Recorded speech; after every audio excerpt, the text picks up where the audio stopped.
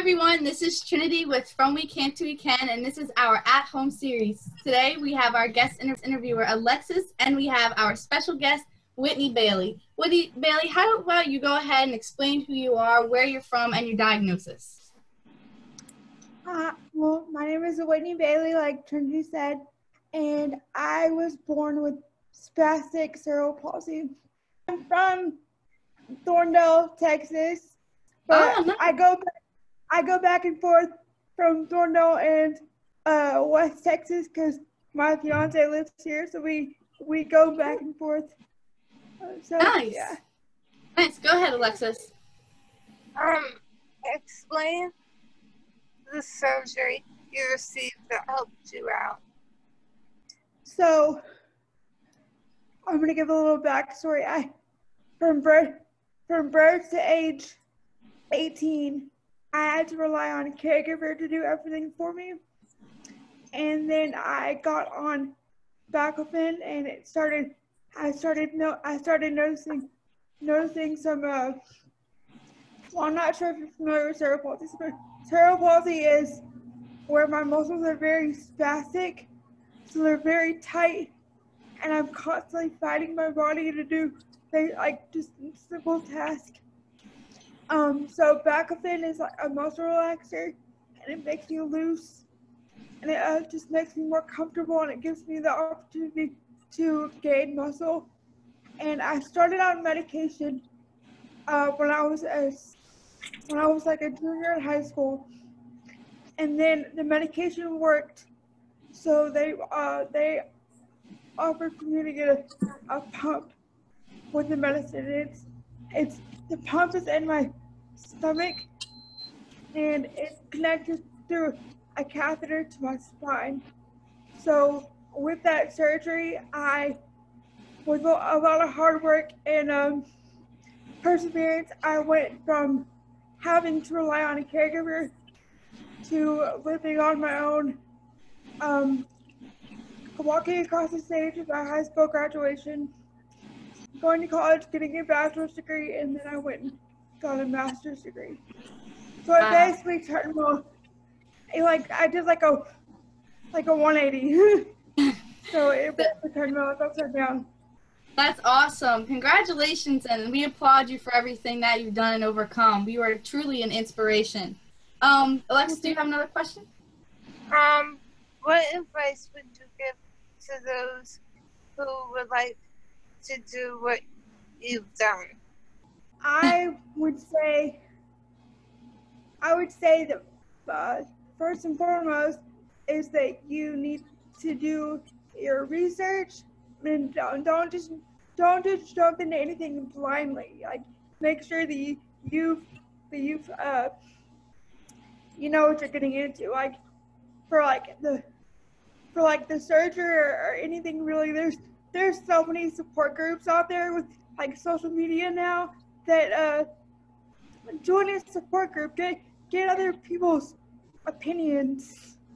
Yeah, my biggest advice would be to not jump into anything just because you want it. You have to outweigh the pros and cons, and what works for one person might not work for another.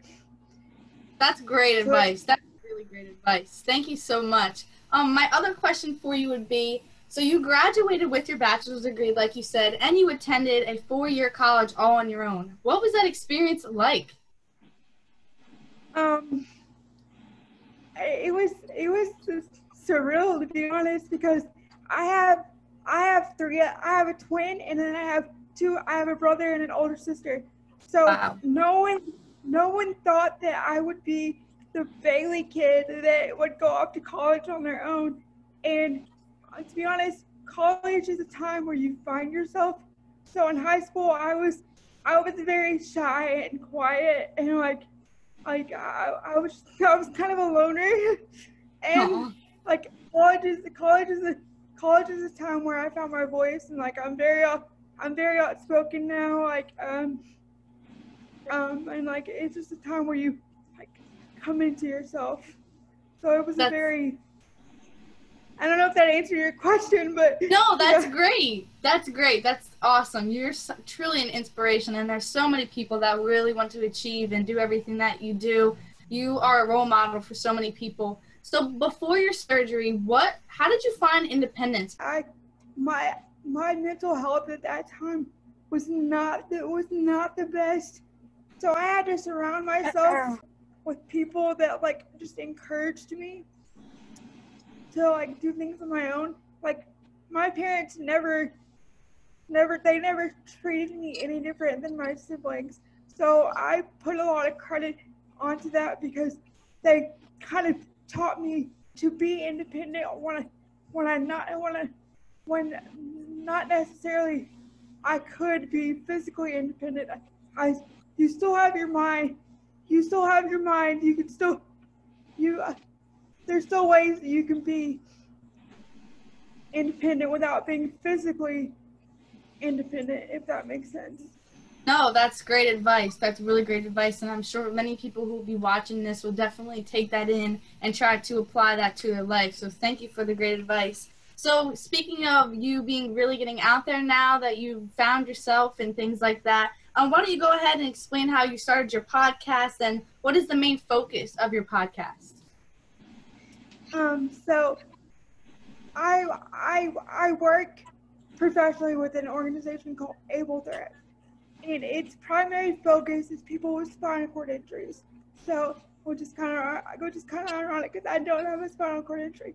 So I was seeing all these people in the spinal cord injury doing podcasts and stuff like that, and I was like, there's really nothing out there like that for the cerebral palsy community. And with this quarantine, I got bored. So I was, and like Zoom became popular. So I was like, you know what? I'm just gonna go for it. I'm just gonna do it. And it kind of really took off. Like I have content scheduled up to July right now, and I would never have thought that would happen. But that's what I was saying that quarantine's kind of been like a blessing because I've gotten all this done. That's awesome. Congratulations. That's really awesome. So what would you be your advice since you've accomplished that podcast? What would be your advice for people who are in quarantine and looking for things to do? Just to find something that you're passionate about, and even if you're scared, just take that leap to like actually do it. Like make a plan and start with small goals, and that small goal will turn into big goals, and eventually you'll accomplish everything. That's great advice. That's great advice. That's something that we all need to hear because we're all really struggling during this quarantine, finding new things and new avenues and you know, just different things to do. So it's awesome that you were able to branch out and accomplish something that you just really went for. It's truly amazing. Alexis, did you have any other questions for her? I know we didn't plan any more, but if you wanted to ask her any questions, feel free. I applaud you because that's just great. And congratulations.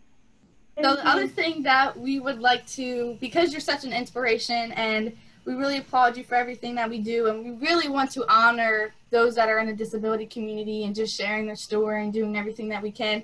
You know, you left on our site that you and your fiance, you guys like to go out to eat and watch movies. We will be gifting you a Visa gift card just to say our thanks and just to applaud you for everything that you've overcome because we are really thankful for who you are and for being such an inspiration.